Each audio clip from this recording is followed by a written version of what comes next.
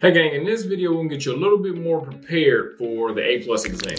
Hey, I'm Ron from ITMasterKey.com, and if you've never seen me before, it's my job to help you get certified. So the A+ exam is a two-part exam. You gotta pass both parts of the exam to be certified. So on this video, or in this video, we're actually gonna focus more on the first part, and then we'll focus on the second part in a couple videos down the line. So before we get into that, I actually want to give a shout out to Jeff Foster, a longtime supporter. Hey Jeff, appreciate all the love. So he said that I never do a video without a fresh haircut. So my plan was today to wake up about 11 o'clock because my hair was looking crazy and do a video, but time got away from me and I had to go get a damn haircut. So eventually, Jeff, you will see me one day on here without a haircut, but not today. So if this is your first time doing a practice exam with me and going through these questions, the way that we usually do it is like this. So I'll read out the question, give you some time to come up with the answer on your own, and then we'll talk about the answer as a family together. So before we get straight into the questions, the A+ is a two-part exam like I told you, and both exams have 90 questions and you have a total of 90 minutes to knock out those questions and those simulations and those scenario-based questions. So without further ado, here's the first question. Sheila is a new intern for Cybermaster. She is always busy completing tasks for high-level executives. An executive tells her he needs 3 very important labels printed and put on his desk ASAP. Sheila prints the labels and places them on the exec's desk. A few minutes later, the exec comes to Sheila absolutely infuriated. He screams, "Every few lines of the label is missing. What did you do?" The exec demands she fixes the problem immediately. What should Sheila do? Sheila goes to the printer to begin troubleshooting. The printer is a thermal printer and has been working fine for some time. What should Sheila do to try to fix the issue?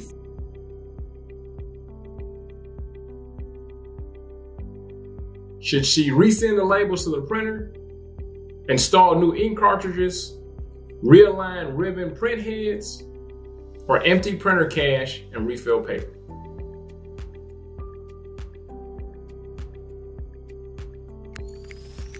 All right, gang, hopefully you came up with realign the print heads. So in printers in general and in thermal printers, if the print heads aren't aligned properly, it won't print everything. It may skip a few lines, it may print double lines, so if they aren't actually aligned correctly to stamp where they're supposed to stamp, this issue could happen.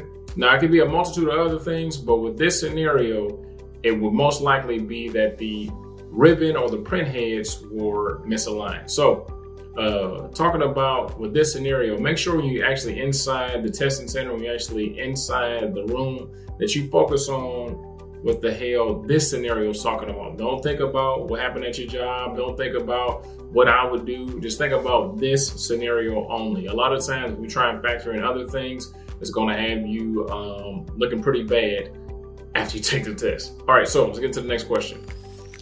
Janelle just moved into her downtown apartment. She'll be working from home, so her network has to be optimized. She sets up her WAP and begins working with 0 issues.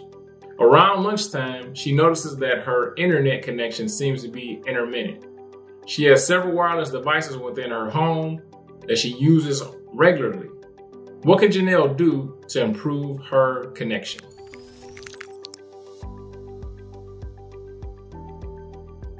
Should she restart her WAP and router, then leave it unplugged overnight? Should she restart her router and place WAP on the farthest end of the apartment? Should she put router on a channel bonding and put the WAP on standby mode? Should she restart her router and WAP, move WAP closer to her work device and away from all the other wireless devices?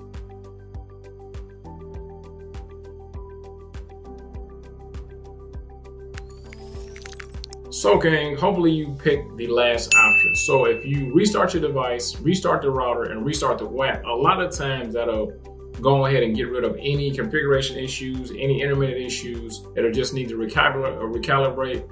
I almost had a seizure. It may need to recalibrate. It may need to just get itself back together, right? A lot of times in IT, you'll notice just turning the damn thing off and turning it back on to fix it.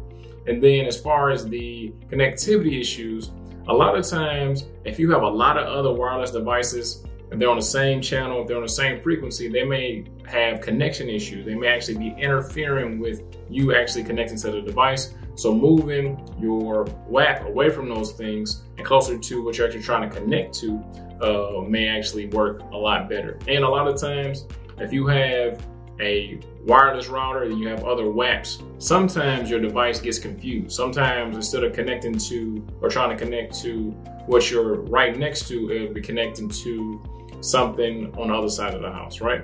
Anyway, for this scenario, restarting the WAP and restarting the router and then moving the actual wireless access point closer to you would be the most feasible, make the most sense.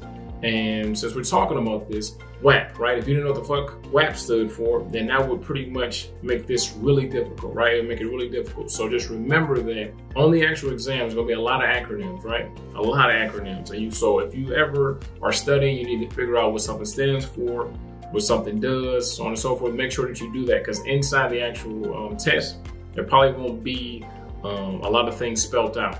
And then a lot of times, if you used to seeing something spelled out and then it turns into an acronym, it can make things confusing. Okay, let's go to the next question. So before we get to the next question, do me a favor, like this video for the YouTube algorithm, and then make sure you subscribe to Master IT so I can continue to make videos just like this one. Jerry has formed a partnership with a company that's located out of the country.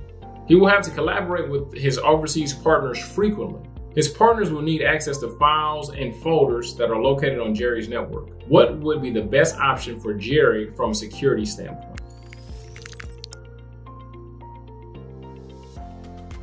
Should he place the files into a vault that's in transit mode? Should he put shared folders on a server that's placed in a DMZ?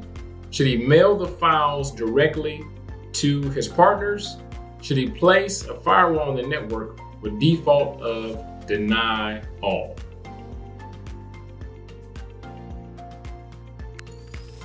Okay, gang, hopefully you said out of those options you picked putting the file server in the DMZ. So the DMZ is the Demilitarized Zone.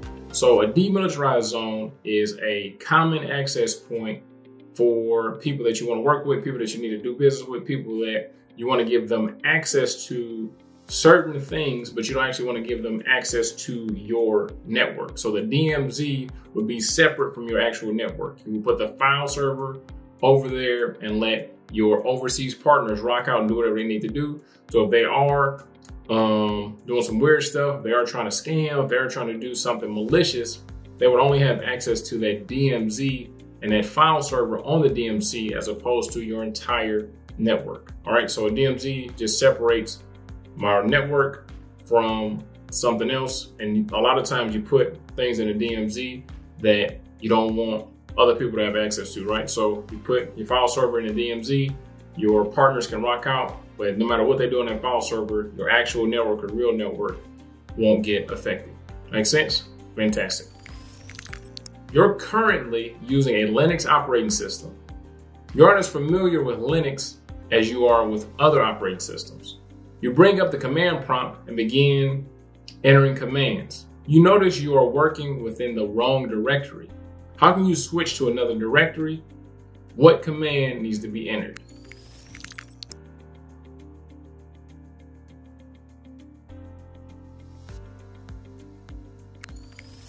So gang, hopefully you picked CD. What does CD stand for?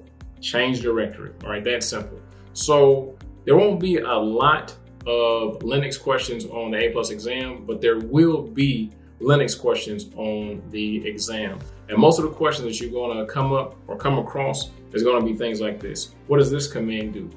What is ipconfig inside of a Linux terminal, inside of a Linux box? Is it the same command? Is it something different? So on and so forth. So just general commands will be the only thing that you usually run into as far as Linux is concerned on the A+ exam. So we've been rocking out for a few minutes, right? Went through a few questions. Have you seen the variants and pretty much all the different things we've talked about, right? So just remember that's how the A+ is going to be set up. It's not going to be 10 questions about printers, 10 questions about wireless connectivity, 5 questions. It's not going to be like that. It's going to be a question about Linux and a question about networking and a question about operating systems. So just make sure that by the time that you get inside of the box, inside of the actual testing center, or if you're taking it at home, that you feel comfortable troubleshooting.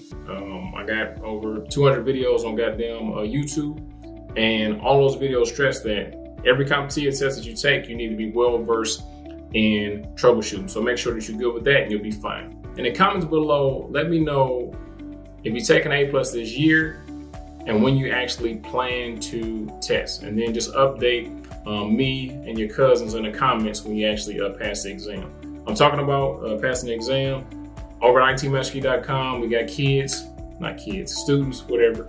People passing the exam every day. We got full A+ course over there for the first part and the second part. And it's literally people passing the A+ on a weekly and a daily basis. So if you're looking for a full course that has online lectures, is available 24/7, has practice exams, and includes the voucher to take the exam, go ahead and head over to itmastery.com.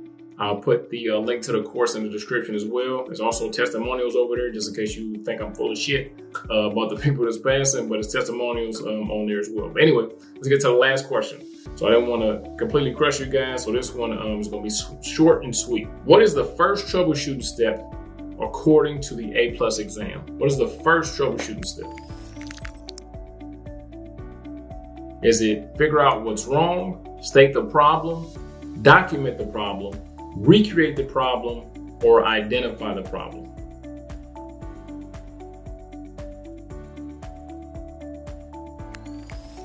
So hopefully you picked identify the problem. So you may be looking at that and like, oh, okay, figure out what's wrong and identify the problem. Ain't that the same thing? Or state the problem and identify the problem. Ain't that the same thing? No. So there is no technically it's this way or I feel like, none of that. The answer is the answer, right? So according to CompTIA, the first troubleshooting step is identifying the problem, all right? So there's several troubleshooting steps.